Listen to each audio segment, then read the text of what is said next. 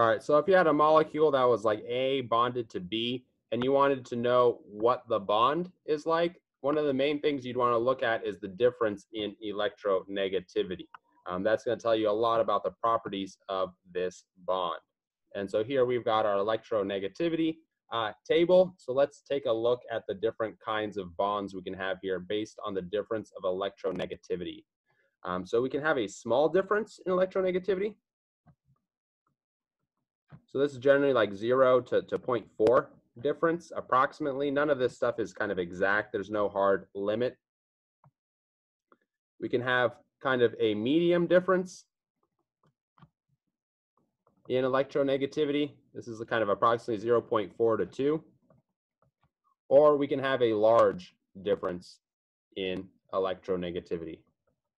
And so this would be kind of like greater than 2. So a small difference in electronegativity, that would be something like an atom bonded to itself.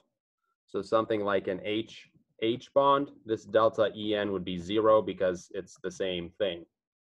Another very popular example of a a small difference in electronegativity is a CH bond. So if we find C and H here, H is 2.2, C is 2.55, so that's what, 0.35. So we can see that's kind of getting slightly close to the medium, but just under. And so in general, CH is considered a nonpolar bond. I would like you to know that. Know that CH in general is considered a nonpolar bond. And so when you have this small difference in electronegativity, the bond is called either a pure covalent or a nonpolar bond. Kind of the same thing.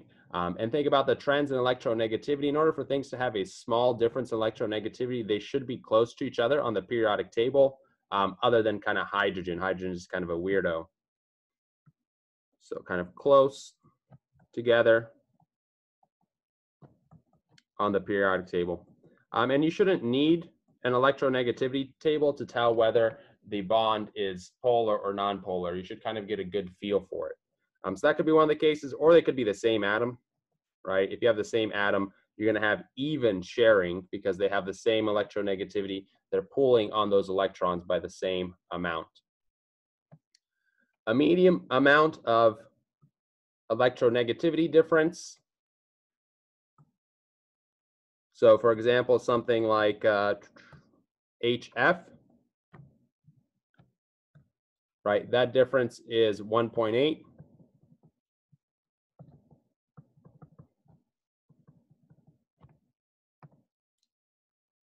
Or something, or probably the most common bond, OH. Definitely know this one, right? OH. That's also a medium difference in electronegativity. This is what's known as a polar covalent bond, right? We no longer have, or we have a difference in electronegativity now, so we have a difference in how hard these nuclei are pulling on these electrons, and so we have uneven sharing of electrons. So when you think about an OH, there's a partial negative on the oxygen because it's more electronegative, and a partial positive on the hydrogen. Or you can draw a dipole arrow that looks like that. Or you can even kind of draw your own little electron density map, right? So you could draw the kind of electrons more on the oxygen than the hydrogen. Either of that works. And then finally, when we have a very large difference in electronegativity, something like lithium fluoride, right? Lithium's over here all the way on the left, fluoride is all the way on the right. The difference in electronegativity is about 3. So when you get that strong of difference on those those electrons, basically one of the atoms just takes the electrons, and then you have an ionic bond. So lithium plus and fluoride minus. And so it's not that one bond kind of characteristically fits into one of these nice 3 neat categories. It's some fit exactly into the categories, but there's a lot of stuff in between.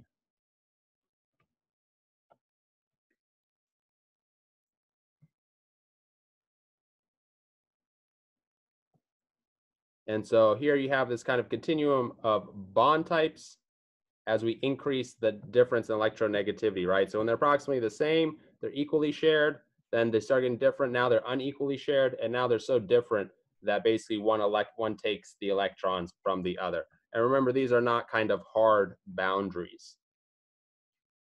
Nature doesn't exactly do what we tell it to do.